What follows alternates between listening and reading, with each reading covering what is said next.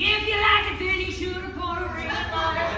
Your wish is my command, oh master. Oh.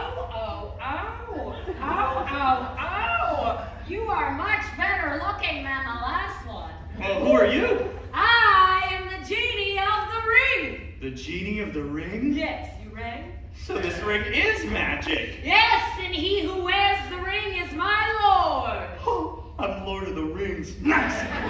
Genie, do you know where we are right now? Yes, we are deep within the cave of 1,000 sighs. The Cave of 1,000 Sighs.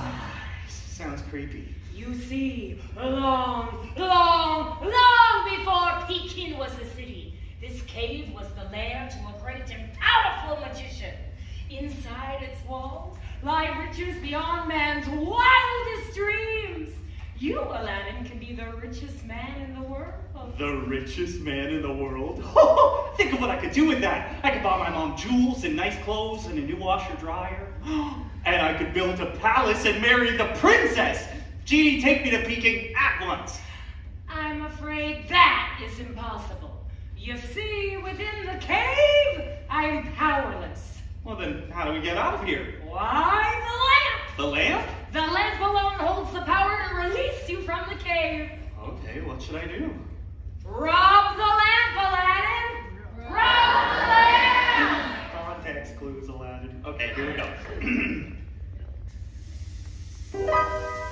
Command and I obey. Wishy, am I glad to see you. What's with the outfit?